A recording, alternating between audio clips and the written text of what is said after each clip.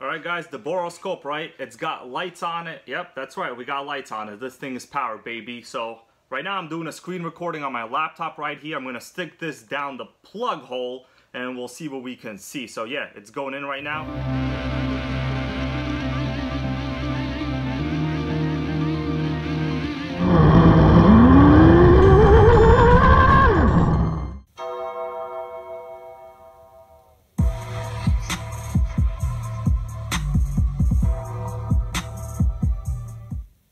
What's up, Nitro Gang? This video was supposed to be about me trying to hit 40 miles an hour on this Nitro 3 drift using the Bones Brew 30%. But you know what? We're not going to be doing that right now. So I decided to just put this, classic HPI on the Baja, give it a couple style points, This, after all, is an original classic HPI. Fully original, and this is a clone of an HPI. It's kind of ironic, but hey, that's not what this video is about. So what's this video have to do with this Baja on the table, right? How come the Baja beat out speed runs on this Drift Vintage Nitro RC? Well, the other day I went to start it, I couldn't start it. And this is pretty much a common problem in any RC. I don't want to say it's only for Nitro. Guess what? Sometimes you can't start your gas RCs. Now, there's always two things you gotta first check for in any internal combustion motor. This goes for any car. Gotta make sure you have fuel. You gotta make sure you have spark. The easiest thing to check, of course, is the engine actually getting fuel? Now, yes, you do have clear fuel lines, running from the fuel tank to the carb. And you do have a clear primer bulb on the carb. Now, in my case, I put in a fake 990 Walbro carb, and it's not even a Walbro, it's just a clone of a Walbro, but it is a 990, and I have run a good amount of fuel through it so far. I would say about a gallon, and so far it performs fine. Now, the other day, I was just idling this Baja and it just shut off on me. And I was starting to worry. I was starting to say to myself, hey, is everybody actually right? Does this thing only last about a gallon? I mean, I paid only $12 for this carb right here. You know what? Let me remove this thing. It's getting in the way. So here's the carb, right? I paid only 12 bucks for it on eBay. And it's been doing good so far. But is it possible that this thing only does good for about a gallon and then it dies down? So, I observed fuel in it. Okay, what's the next step of troubleshooting? Then you gotta check for spark.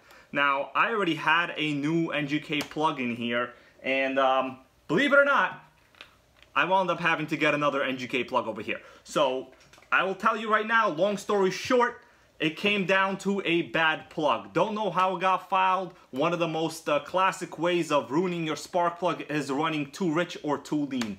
Now, I run, I would say, probably on the rich side. We're gonna remove the plug, we're gonna take a look at it. I'll show you exactly why that's the case. Just by looking at the plug, you could tell how to tune your engine.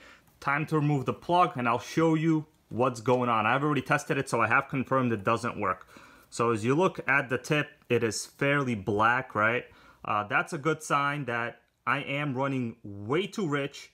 If it was like a lighter kind of charcoal-y color, that would be a sign that I am running too lean. I'm gonna put a chart here for you guys to observe.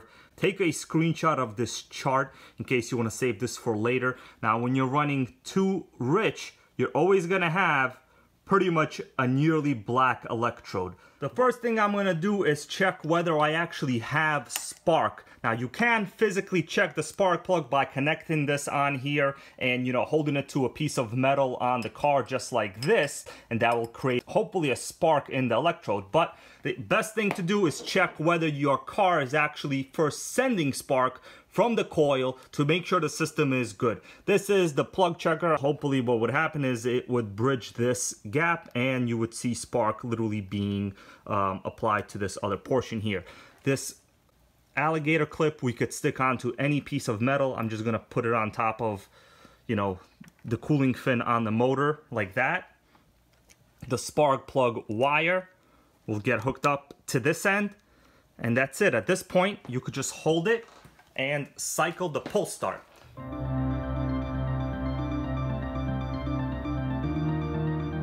This is where you're gonna be looking. Just check to see whether you have a literal spark that you could visibly see while you're pulling the pull start. So yeah, the spark is freaking insane. It's huge in this car. Look at how huge this gap is. Man, that is nice. So we know we've verified that there is spark.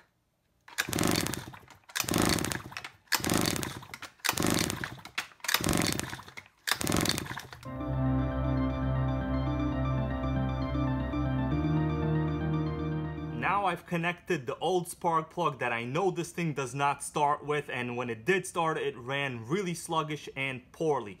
So it's connected as it should be. I'm going to be touching the same exact piece. Keep an eye on the electrode here. You might see a spark, but it's going to be very, very faint, if anything at all. Make sure you don't touch the metal body with your fingers. You're going to get zapped.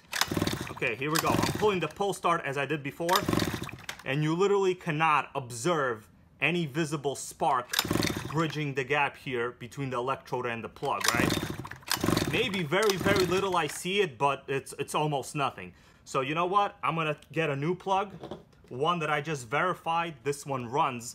As we all know, we're using the CMR7H plug, which is a standard plug that's used on basically every fit scale gas RC. I've already run this. I know that it starts and it runs. But take a look at the electrode on this. It is basically clean, and my old one is very, very dark, indicating that I ran pretty rich. I'm now doing the same test with the new plug. I know it runs, I just ran it. Observe the gap. Man, that spark, that's what you call spark, guys. That's what you want to see. This is the best way to test your spark in the field. You want to make sure you see the spark. I'm going to do it a couple times. You know why I'm doing this? I like the way the gas engine smells when the piston goes up and down. Oh yeah, that's some spark right there, baby. Very strong. You can clearly see the difference in this old one. There was nothing coming out of here. It was bad. Now, even sometimes if you see it on the old plug, it might still not start. So yeah, guys, you don't really have to have a tool like I use, like this, right, to bridge the gap. This is good enough. So this is all you need to verify if you have spark or not. Okay, you saw that. Very easy to test your spark. This is one of the most common reasons that people cannot start their RC. Of course, you know, if you flooded it, then whether you have spark or not is really irrelevant. But the good way to check on whether it's flooded is you still have to remove your plug, and then you basically just pull the pull start just like I did. You'll see some droplets of fuel come out of the top of the plug hole here, and that's how you'll know you flooded it. I think I've only flooded a Baja maybe 2 times in my life until I figured out what I was doing. So the spark plug, ironically enough, even though I just replaced the plug in this thing to make like the other 2 videos on this RC, it still fouled itself up. There's really no particular reason why. Maybe it was bad, maybe you know, the mixture of fuel I was running was too rich. It's highly possible, but other than that, the only thing you could do is verify if you have spark, verify if you have fuel, and then it should start up. That's really the 2 main elements you need. So now, just for, you know, curiosity reasons, because I like doing this kind of stuff, I want to take a look inside with this boroscope, right, on my computer, inside the engine. Let's see what it looks like inside. I know this was used when I first got it, of course. I don't know how much fuel was run through it, and I never looked inside the engine. I don't know how much carbon buildup there is, but this thing runs great. It's an RCMK engine. It's pretty powerful. It has pretty good RPM. Let's see what it looks like inside. Alright guys, the boroscope, right? It's got lights on it. Yep, that's right. We got lights on it. This thing is powered, baby. So right now I'm doing a screen recording on my laptop right here. I'm going to stick this down the plug hole and we'll see what we can see. So yeah, it's going in right now. I hope you're enjoying this picture-in-picture view because this stuff is not the easiest to record. You know what I'm saying? Alright, here we go. So this port here in the back, that is the exhaust port, the largest port in the back right there. It goes straight to your exhaust.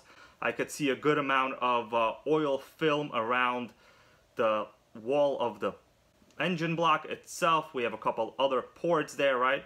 I don't see any significant damage of any kind. We have some more ports here. Let me pull the pull start now a little bit and we'll see what it looks like as the piston moves up. This is kind of fun. I'm excited myself.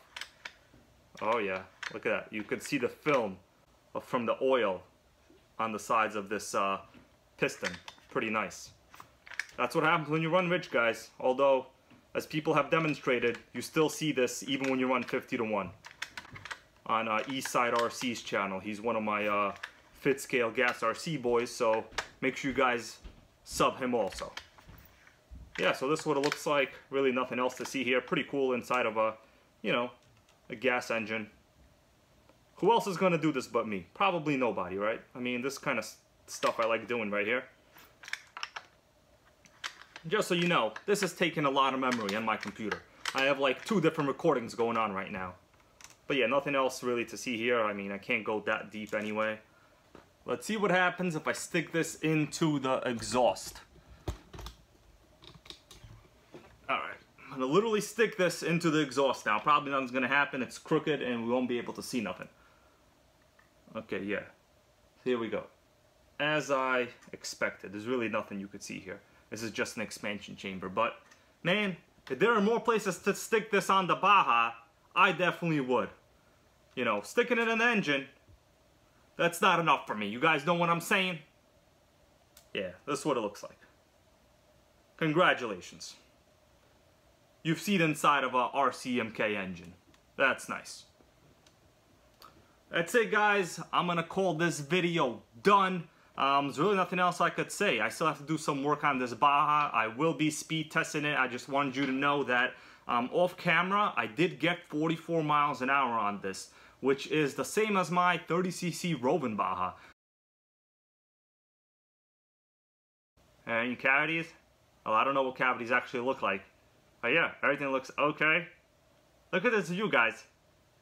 Who else is gonna do a close-up of their freaking teeth in an RC video? Nobody. That's what I do. That's why you gotta still keep watching me. You never know what's gonna show up in these videos. Thanks so much, guys. See you later.